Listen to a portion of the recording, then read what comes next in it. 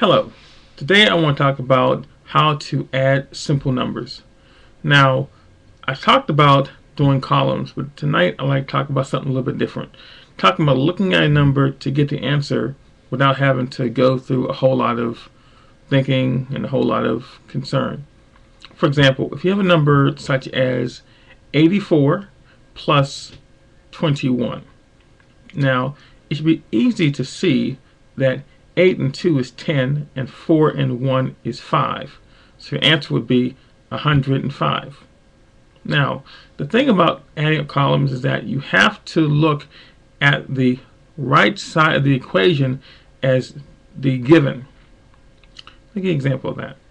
If you have an 8 and a 7, you know it's 15. So the right side of the equation, you know the given is 5. You know that. Okay, so that means that if you had something and 8 and plus something and 7, the answer is going to end in 5, and that's your given. Okay, so what that means is you have to understand small numbers. You have to understand the principles of addition when it comes to doing single digits. Now, what happens is once a number goes into base 10, it means that it's 10 plus something on the right. For example, if you have 8 plus 2, it's simply going to be a 10. But if you have 8 plus 3, it's going to be a 10 plus something on the right. In this case, it's going to be a 1. So the answer is going to be 11. Okay? So utilizing that mindset, this makes it very simple to see and to operate through any type of addition that you're going to be performing. Let's get an example here. Let's do 57 and 42. Again, this will not break into the base 10 or base 100 because on the left side you'll see that 5 and 4 is 9 and 7 and 2 is also 9. So the answer is going to be 99. But let's say it was going to be 57 and 47. Well, again, you know that the left side is 90, but the base 10 occurs on the right because 7 and 7 is 14, so that's going to make it 10 and 4, and that's the answer, 104. Now, if you continue to think about the base 10, it makes it easier to do any type of simple addition. Okay, so I'm going to give you a few examples, okay? And these will all fall into the base 10, which means that the numbers on the right side of the equation will equal more than 10. Okay. Now, okay, let's do one here. Let's do 68 and 27. Okay.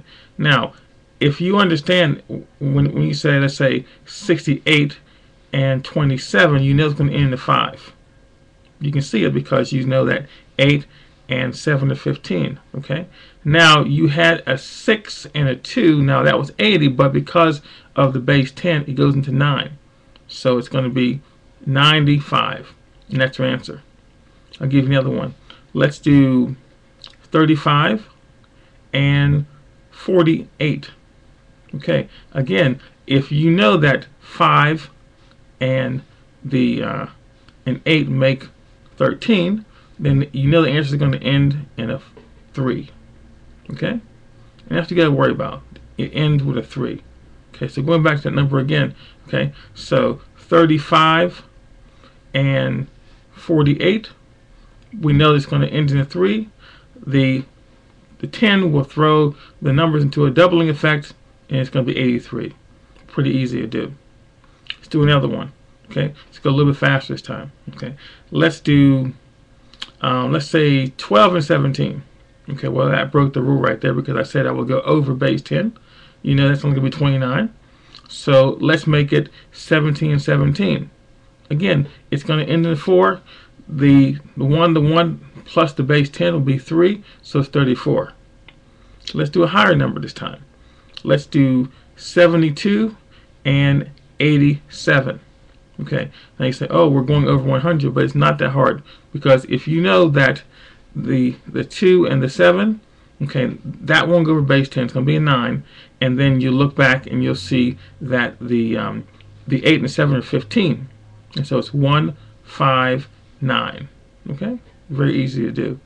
Let's do one where the numbers are much more than 10 away or 20 away. Okay, this time we'll do, let's say, 37 and 68. Okay, now take a look at the base 10 there. Okay, you've got a 37 and a 68, so you know it's going to end in 5. Now what you have here is you've got a 40 coming up and a 60, so that's 100. So 105 is the answer. This is very easy to do. What you have to understand is when you're doing your numbers, you're not trying to look at the end of the answer as being anything but just what it would be if it was a single number.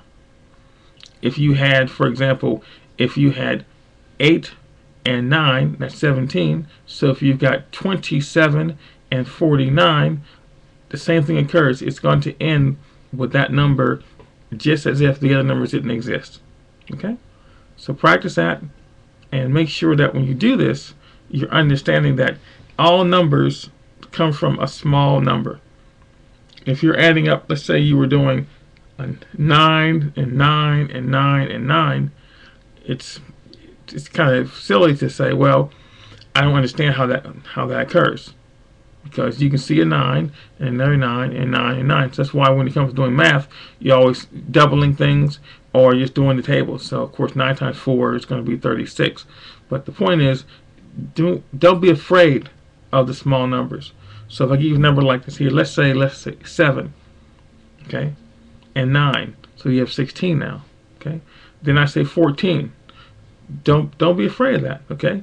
16 and 14 can only be 30. Okay, you see how it works? You start doing with your base 10. So now you've got 30, and now I say 68. Well, that can only be 98. Okay, so you got 98, and then I say 74. Well, it can only be 172 because you've just taken 2 away and you've added to the number. So it's really not that hard to do numbers. If you can see how the numbers flow, then you're not going to be afraid of them. And the problem is people are afraid of numbers. So the most important thing is, don't be afraid. One thing that I really don't like about people who try to show math is that they make you think you have to do it quickly. It's not about doing it quickly. It's about getting the answer that needs to be, concluded. So if you have something like someone asks you to add columns, you're always thinking about, oh, I've got to do it quickly because they want me to do it fast. No, it's not about doing it fast. It's about doing it properly. So let me end here. I'm going to have something written down here. So I'm going to just recite this and see if you can help me to add this up. Okay. So we got 32 and 16. Now that doesn't go over base 10, so we know that's 48, and then 19. Okay. So 48 and 19 is going to end in a 7. Okay, and it's going to be 67 because the 19 goes up into its next component because of the base 10. It's easy to do. So continue to enjoy my videos as I make them for you. Please comment, subscribe, and thank you for watching, and you have a great day. Thank you.